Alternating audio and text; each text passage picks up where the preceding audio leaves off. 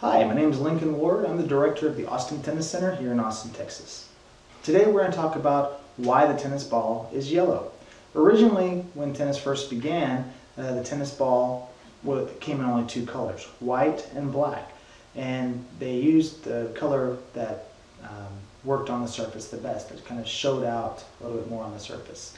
And in the 60s, late 60s, early 70s, when tennis really picked up in popularity, they started showing tennis on television.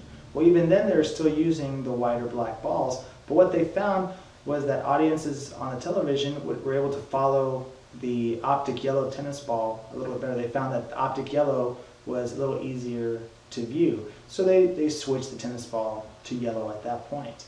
They made this optic yellow color. Nowadays you can find tennis balls in a wide variety of colors, including pink and still white, as well as some optic orange and greens. But still, in the professionals, we use the optic yellow tennis ball to this day. That's the reason why your tennis ball is optic yellow. My name is Lincoln Ward. Thank you.